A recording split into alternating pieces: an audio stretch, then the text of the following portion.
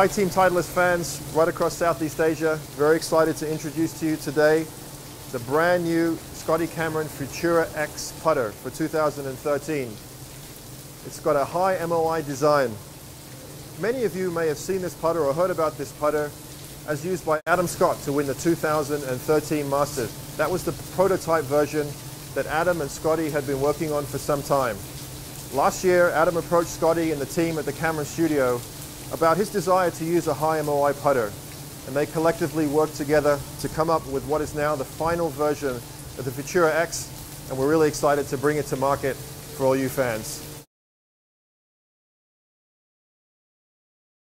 Joining me to talk about the features and benefits of the new Futura X is Shaun Moulds. Shaun, we spoke about this putter being super high MOI. What are the benefits of using a high MOI putter such as the Futura X? Well, high MOI putter, Rick, gives us a slightly larger sweet spot. So this is going to help golfers who struggle with their distance control by allowing more consistent ball speeds across the face. And also when we have a slightly larger sweet spot, the putter won't twist as much if the golfer doesn't hit the ball out of the center of the putter each time. Okay, from a design perspective and technology, we've got this back bit here. Can you just talk a little bit about the C-bar? Sure. What we call the reverse C-bar here, those who can remember the original Futura putter, this C was facing towards the face. This time it's around the other way, hence reverse C, and we've got two large weight ports on the end of the C, which helps to shift the helps to shift the center of gravity lower into the head, increasing the MOI. Okay, so we've got all this technology on this putter, but ultimately, what kind of player can benefit from using a high MOI putter?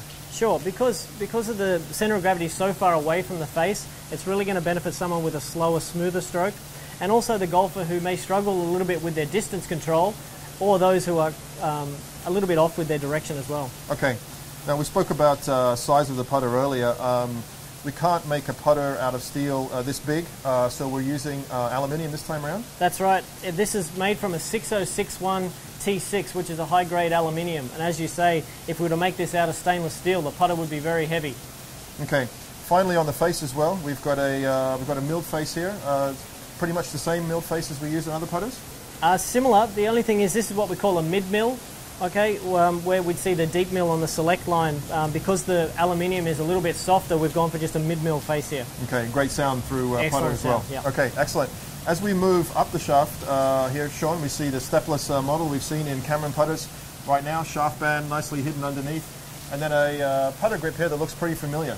Yeah, as you say, Rick, the stepless design. So Scotty's big on, when we look down at the golf ball, we don't want anything interrupting our view of the ball. Okay, so we've got the stepless design, and also, as you say, we've seen this before. This is the Pistolero grip.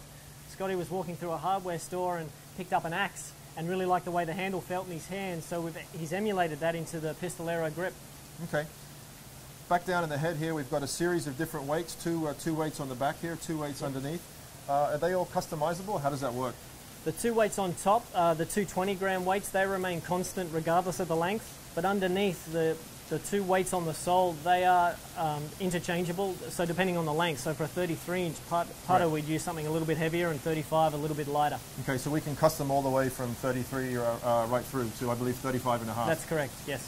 Okay, and finally the finish. What's the finish called? The finish is a new frozen titanium, which helps reduce glare.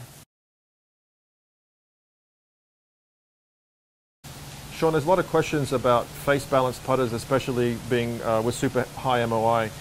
Is the Futura X perfectly face balanced? Not exactly, Rick. The reverse C-bar here, which allows us to gives us the low and deep center of gravity, creating the high MOI, creates what we call a force balance, but there is a small amount of toe flow still within the putter.